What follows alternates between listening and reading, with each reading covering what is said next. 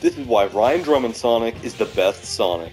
First, Ryan Drummond makes Sonic sound like he's 15, unlike most other Sonic actors. Second, his version of Sonic has an extra believable bond with his friends. Jason and Roger's Sonic don't seem to team up with Tails, Knuckles, and Sonic's other friends very often. Tails barely had any involvement in Unleashed, and Knuckles was completely absent from Colors.